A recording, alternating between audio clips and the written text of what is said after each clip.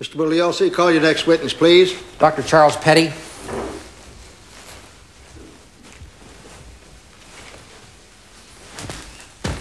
If you would, please. Doctor, if you'd come forward. Raise your right hand, please. Do you solemnly swear or affirm that the testimony you will give in the proceedings before this court will be the truth, the whole truth, and nothing but the truth, so help you God? I do. Take a seat in the witness stand, please.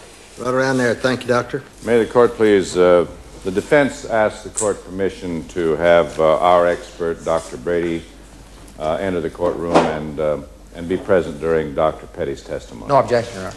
Oh, fine. Thank you. Dr. Petty, were you one of 9 forensic pathologists from around the country chosen by the House Select Committee on Assassinations in 1977 to serve on the autopsy panel reinvestigating the assassination of President Kennedy? I was. And what was the conclusion your panel came to as to how many bullets struck the president, their point of entry, and the path they took through the president's body? My conclusion and the conclusion of the panel was that the president was struck by 2 bullets, one entering the right upper back and exiting in the front of the neck, the other entering the right back of the head and exiting in the what we call the right frontal area, that is the front and side of the head. Is there any doubt in your mind, Doctor, whatsoever, that both bullets that struck the president came from the rear and no bullet struck him from the front? None whatsoever. Would you explain, to the best of your knowledge, to the jury what happened once the bullet entered the president's head?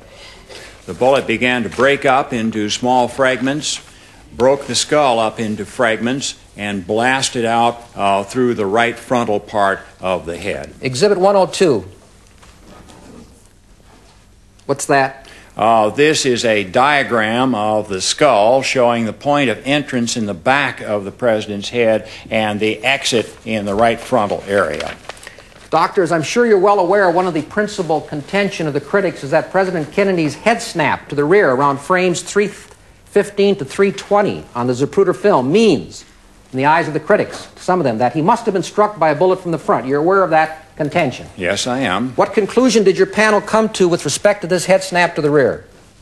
The head snap to the rear, in the view of the panel, was that this was an automatic, involuntary reaction on the part of the president's nerves and muscles. There was a blast inside the head, the nerves were fired off, and the muscles were set into action. The muscles in the back are stronger than the muscles in the front, and so therefore the head moved backward.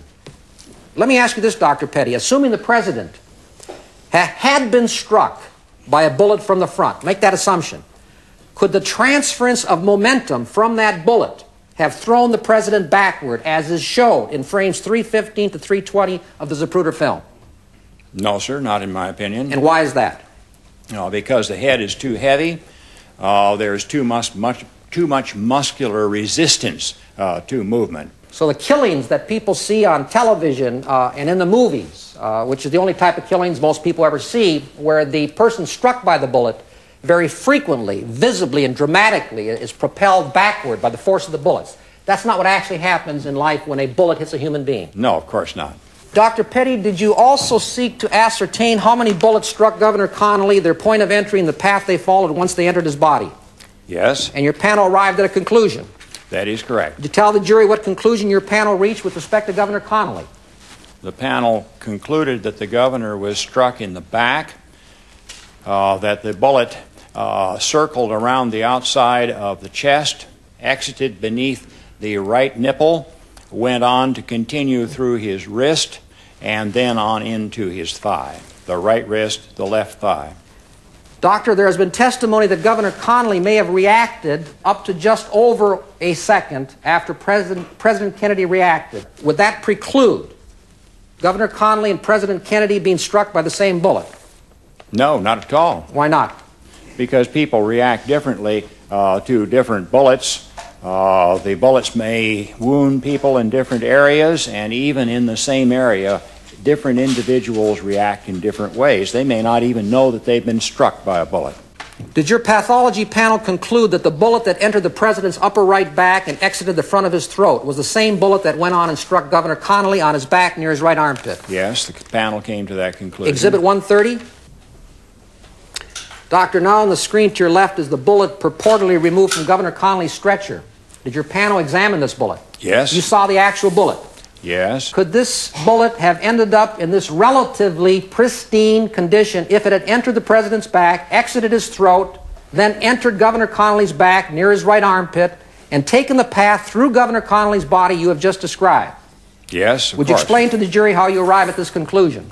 This bullet is a full metal jacket military bullet designed to pass through the soft tissues of an individual, exactly as it did in President Kennedy's instance.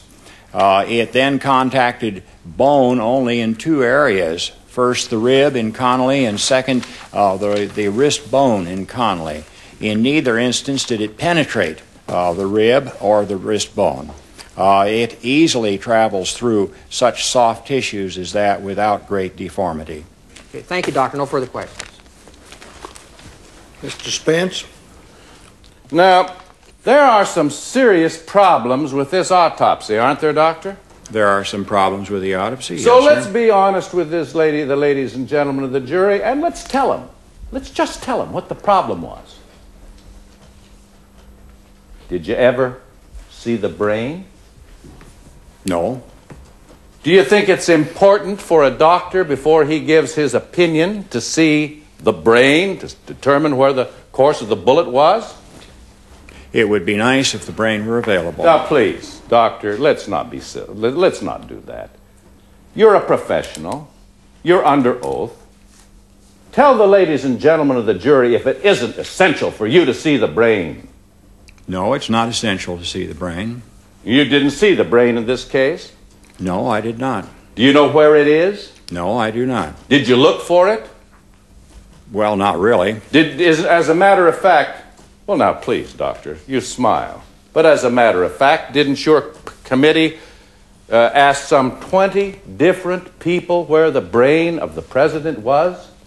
We asked, but we did not look for it. You couldn't find it, could you? No. Nobody came up with it, did they? No. Ask the FBI where the brain of the president was? I don't recall whether the FBI was Ask the asked or not. CIA to produce the brain of the president? I don't know whether the CIA was asked or not, to tell you the truth. Well, you wanted to find the brain, didn't you? We thought it would be nice to find it. It's not essential, however. Well, if it isn't essential, what would you rely on? The photographs and the x-rays. All right. Now, doctor, let's start from the beginning. Nice and easy and quiet and nice. Do you agree that ordinarily a deceased is autopsied by the medical authorities where the deceased died? That is correct. And in this case, the proper authority to autopsy the president would have been the authorities in Dallas. Isn't that true? Yes. And you knew that there was a serious struggle about that the president's body was simply taken from Dallas against the authority of the Dallas people and taken to the Bethesda Hospital, don't you? Yes, I've heard that. And you know that there wasn't any forensic pathologist at the Bethesda Hospital where he was examined, don't you? That is correct. As a matter of fact, there wasn't a board-certified forensic pathologist that undertook the autopsy of the president. Isn't that true? Yes, I would agree that.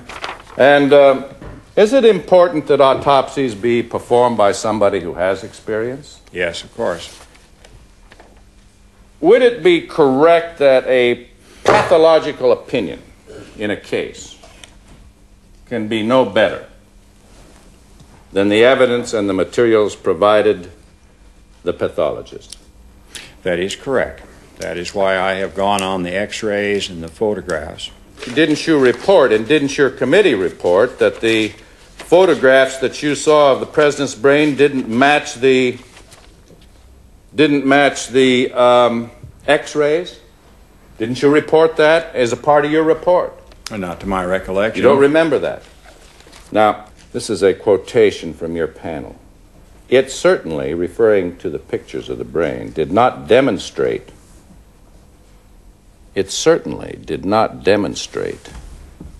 the degree of laceration, fragmentation, or contusion Where are you reading from? that would be expected in this location if the bullet wound of entrance were as described... Where are you reading from?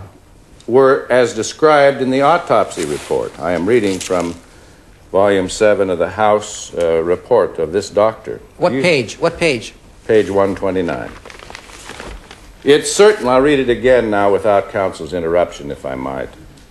It certainly did not demonstrate the degree of laceration... What paragraph? So I can follow you, Mr. Spence, instead of taking things out. That's the typical thing to do. What paragraph? It's on page... Volume 7, page 129. I'll even give it to counsel so he can see it. It's in yellow. Here you go, counsel. Thank you. As a matter of fact, let you and I read it together. I'll just No, you go ahead, buddy. Wait a minute. I'll tell you what, you read the first word and I'll read the second. Okay, No. It certainly does not... Doctor, please listen to me. Are you aware of what's going on here? Please, I'm about to ask you a question. It certainly does not demonstrate the degree of laceration, fragmentation, or contusion, as appears subsequent on the superior aspect of the brain, that would be expected in this location if the bullet wound of entrance were as described in the autopsy report. The majority of the panel members agrees that examination of the brain itself, even now, would substantiate the opinion that he was shot from behind. Isn't that correct, sir? Excuse me. Just a minute. He's just now skipped 17 lines. Please Judge. mark that as an exhibit. It's nice to see both of you sitting side by side. Warms the cockles of my heart, Mr. Spence. Thank you. There is hope for us, Judge. Thank you. Can we mark this as an exhibit? Please do. Exhibit A1. May I offer it into evidence, Your Honor? You may. Just hand it to the clerk. Hand it to the clerk, please. Thank you. And may I now show it to the jury, please, so there'll be no question that I've told them the truth. Well, you can show it to the jury. Thank you, sir. But proceed with your Now, cross-examination. did your panel make that finding, Doctor? Yes. And so what that says is that considering the area of where you believe this bullet entered, that the brain, that is the pictures of the brain, didn't show the kinds of lacerations or contusions that you would expect. Isn't that what that says? No, sir. Well, let's let the jury see if that isn't what it says. It says that the brain did not show the lacerations and contusions as would have been expected had the bullet entered where the autopsy surgeon said it entered. Yes. Now, relative to this bullet that went, you say, through 7 layers of flesh, which critics have called the magic bullet, and which I'm going to refer to as the magic bullet. Magic bullet because people don't believe a bullet can do that without deformation. I'm going to ask you if you ever in your entire life have seen and documented a wound to a human being made by a fully jacketed military bullet fired from a Mannlicher Carcano rifle, other than this case? No. May I see Exhibit 132, please? Exhibit 132 is a picture of the magic bullet. The bullets on each side are similar bullets fired into wadding, cotton wadding. Next exhibit, please. Exhibit 108. Have you ever seen that before? I don't recognize it as such, That's no. part of the exhibit that was in your study, Doctor. Let's look at 107 and see if you recognize that. This is a cadaver's wrist, Doctor. Do you see that? Yes. Now let's look at 108. That's what the bullet looks like that went through that cadaver's wrist. The same Carcano, Mannlicher rifle bullet. You know that, don't you, Doctor? You saw that. That was part of your studies. Isn't that true? This could very well have struck the bone in a wrist and been deformed in that way. Thank you, sir. Thank you. Thank you, Doctor, Doc. was Dr. Fink one of the 3 pathologists that performed the autopsy on President Kennedy? He was there at the time and helped to examine the president. Is he a hopeless, utter incompetent doctor? Of course not. Did you imply to this gentleman here that maybe he wasn't incompetent, that he should have been there? Me, don't. I'm not going to hit you, cowboy. Please. Just a minute. Did you imply to him, by your total utter silence, that Dr. Fink, or whatever his name is, was an incompetent? Not at all. Well, then tell the jury what you think of Dr. Fink. Dr. Fink is and was and may still be the most qualified man in wound ballistics in the Army and has studied many high-velocity rifle wounds. Don't keep secrets, okay? What about Dr. Hume? Was he competent? Of course. Did you imply to this man here that he was not? No, I answered his question. What about Dr. Boswell? I don't know Dr. Boswell. But you heard of him. Well, Oh, yes. Please, Let him answer. yeah, I just want to say something, Judge. Even though he's counsel's witness, I'd appreciate it if he wouldn't yell at the man. He's a gentleman. Thank you, Doctor. No further questions. Doctor, you've been a very patient witness. We appreciate you coming. Thank you very much. Thank You're you. excused.